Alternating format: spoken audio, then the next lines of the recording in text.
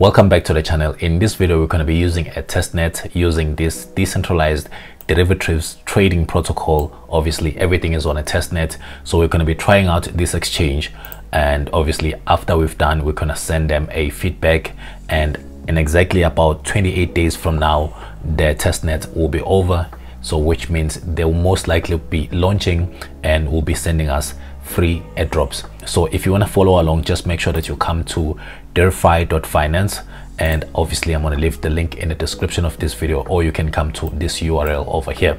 And the next thing that you'll need is your MetaMask, and your MetaMask must be running on a testnet. So you must have a testnet. If you don't have a testnet already, just go to this page here where you can obviously go and request it. So basically just come to chainlist.org. When you're here, you want to connect your wallet. Then I'm going to go ahead and click next and then connect my wallet. So I'm just going to come here on top and basically look for Binance Smart Chain, and I want to include the testnet. So I'm going to toggle that on and then add to MetaMask. So now that should be added on your MetaMask. If you're struggling with that, this is what you should be doing. Just come to your MetaMask and add these details that I'm going to show them to you just now. So I'm going to come and expand this.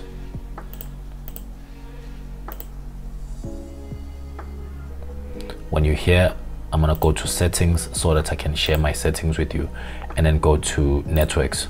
So this is going to be your network for running Binance Smart Chain on a testnet. So just make sure that you add this network on your MetaMask, then you should be good to go. So after you edit the Binance Smart Chain on MetaMask, what you want to do is to come to the derivatives.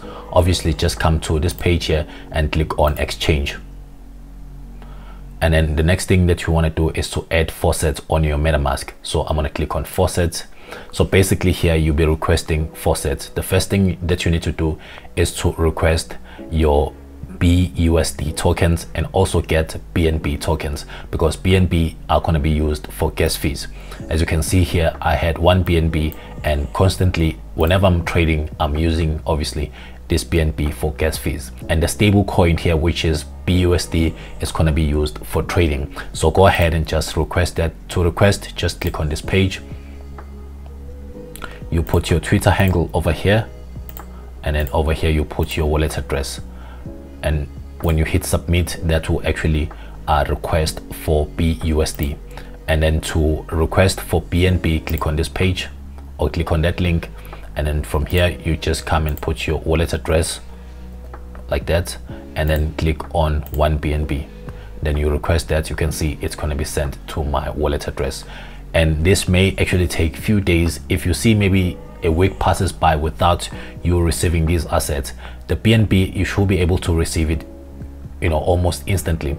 And you can see here, maybe sometimes it will say it will take a day or so. Now if you actually come to our wallet here, if you recall earlier on we had 0.9 BNB, now we have 1.9, which means when we actually requested our funds, they were sent to us within a minute or so.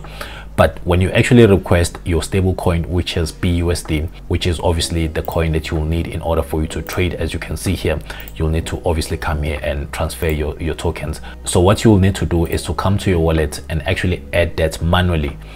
As you can see here, I do have my stable coin, which is BUSD, but if you don't see it, in fact by default you won't be able to see it. So click on this add token here, and I'm going to leave this address in the description of this video. So go ahead and copy that address and then come to your wallet over here and then click on add tokens. I'm just going to paste it here, and you can see it's going to autofill everything for me, and you can see BUSD and the token decimal is 18. So if I go ahead and click on add token, then it will actually show up here. So that is very handy, especially if you want to see if your tokens or your test tokens have reached your wallet. So once you got that sorted out, then you're ready to start trading on this protocol over here. And I'm just going to disconnect for now so that I can show you how to connect from scratch. So click on this connect icon here. You can see it requires you to have that Binance Smart Chain testnet. So I'm going to click continue. and everything is now connected. And you can see that I do have a trade that is open over here, and obviously I'm just testing this out. I'm not necessarily doing chart analysis and stuff like that.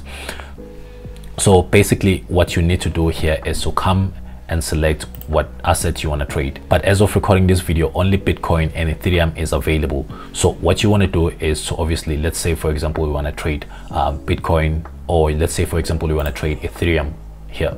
So I'm going to come to the chart, and if you believe that the asset is going to go up, you can just come here and trade. I'm going to trade this at the market order, or maybe I can put a limit order, and that's when I'm actually going to criticize this platform, because it doesn't really enable me to, you know, zoom into the chart and zoom out and sort of like do a chart analysis. So I would like to see them implement something similar to this here, and from here I can actually come and click on these icons here and zoom into the chart. Say for example I want to go and see the top, I can just come here and you can see around $45 was the peak. So that's the information that I'm looking for as a trader. If I click on all, you can see I can zoom within the chart, but obviously everything here is still under development. But maybe I'm gonna send this video to them so that they know exactly what they should be fixing. And if I come to this chart, you can see everything is basically just stagnant, and I cannot zoom in and out, which is what I'm looking for, especially if you're a trader. For example, if I wanted to place a trade between 2,600 and 2,500, I have to sort of like eyeball it to assume that it's around here.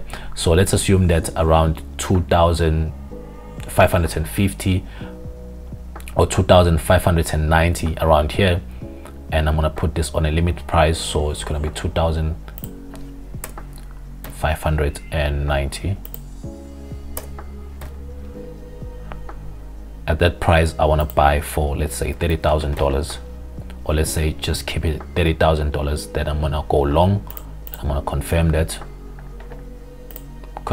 on your MetaMask, and that's gonna sit on your limit orders, because remember here we are on limit orders, not the market order. And we're gonna place a market order just for me to show you guys exactly what you need to do. You can see everything was now successful. So basically what you need to do is to try out this platform. Oh, maybe I got carried away, I forgot that we haven't deposited our funds. To deposit the funds, you click on transfer, then click on deposit. Obviously here I can just choose 50,000 for example, or 5,000. Remember, we're just depositing those fake tokens, and I'm gonna go ahead and confirm this. And you can see the market is just fluctuating up and down. I was actually down, I think $100. Now I'm up $20, but obviously I'm just doing this on a test net. I'm not necessarily doing any chart analysis. So now that you actually deposited and transferred your funds, you can obviously come and trade. Basically here you can trade on a limit order or a market order. Basically if I click on market order and I think the assets here is going to go up, I can just go here and basically buy, maybe let's say for 2,000. Obviously I'm running this on a 10x leverage, and then I can obviously just go and go long. I'm going to be covering more details on this derivatives market, especially on the course that is coming up very soon. I'm still in the process of recording the course. It's really taking me a very long time. Remember, when you're actually putting together a course, you want to make sure that you teach all the information that you guys are looking for. So I'm constantly improving those materials, and once it's actually out, and I believe by the end of next month the course should be up on the channel, and you'll be able to learn how to trade on the derivatives market. You can see this is the new order that we just created over here.